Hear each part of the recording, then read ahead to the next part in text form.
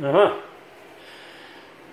Well, today I applied the paint. I'll leave it bright. So that's 3 coats of paint in one day.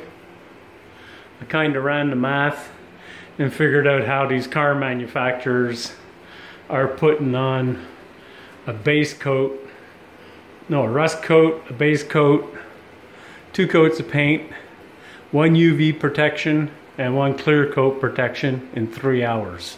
So I kind of did the math, and you know what? Worked out pretty darn good, to tell you the truth. That's the key right there. That fan. How to exhaust the chemical reaction out of the paint, which allows it to dry in 45 minutes, and you're able to apply another coat without peeling off the existing paint you just put on, and it works. Did a little test of my own, and yeah. So this bathroom has 3 coats of paint on it. Doesn't look that great with the LEDs for some reason. Maybe that's a little better. But yeah, it's on. All the trim, ceiling, really came out nice.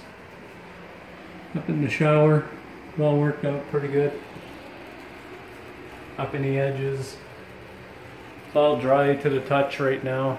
I'll give it a day to fully cure. Well, it's done, so it'll fully cure. But yeah, she done.